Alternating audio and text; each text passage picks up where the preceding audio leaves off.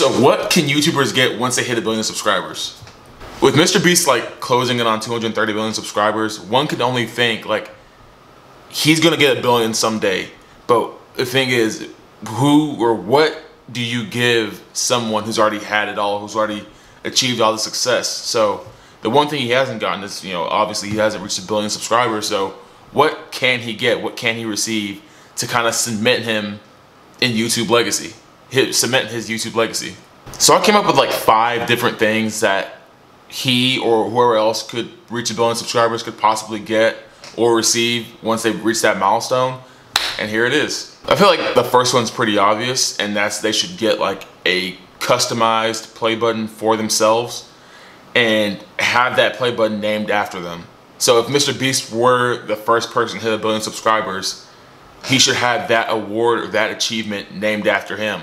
So if I were to reach 1 billion subscribers, willing, I would receive the Mr. Beast $1 billion subscriber award, and that could be pink and sky blue, whatever his colors are, whatever he chooses to make that. But that's the first one, and I think it's pretty cool to get. Second, I think would be to have a minority stake in Google, because if you're having 1 billion subscribers, you can only imagine how much traffic you are pulling for Google or pulling for YouTube. And obviously, if you don't know, Google owns YouTube. So imagine the traffic you earn on your own, by yourself, on your own platform, on your own YouTube channel, that benefits Google. So it only makes sense to have, not saying you should have a majority stake, but a minority stake where you contributed so much to a company where like you have to be rewarded for it. So Google, if you're listening, consider this. Jimmy may hit it in a couple years or so, but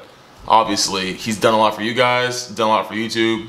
It only makes sense. The next one may be kind of weird, but I think the creator who hits 1 billion subscribers should have their own VR like domain. Because I know a couple days ago, Ready Player One, the movie, teamed up with Warner Brothers to create an actual real life Oasis metaverse world where you can kind of escape to, whatever it may be. So imagine that setting, but having like a Mr. Beast domain, a Mr. Beast world in that game where you can actually touch things, buy things, whatever it may be.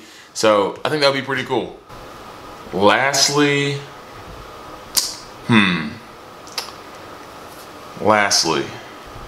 for the last one, maybe they can get a statue, and that's blowing it.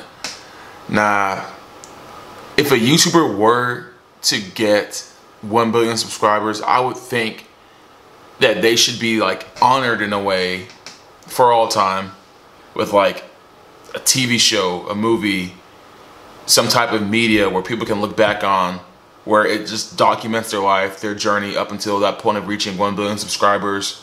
And for example, Mr. Beast, his impact on pop culture, his impact on the YouTube space, his impact on the creator economy, things like that, where kind of documenting how it came to be, because it kind of started with him in a sense. So that's kind of it. Thanks.